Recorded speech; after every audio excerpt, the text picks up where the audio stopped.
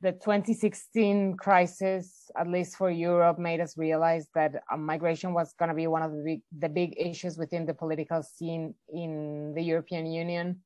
And I think that has translated worldwide. If we're seeing Venezuela and Colombia, if we're seeing immigration entering the US from South America. But I do believe that this has come also a more social topic that wasn't so much talked about as a political stand before.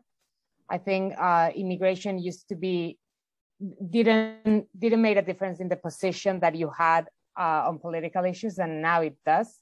It does for politicians that need to address it one way or the other, and that's generating a lot of polarization, but it's also important for citizens when they go to vote.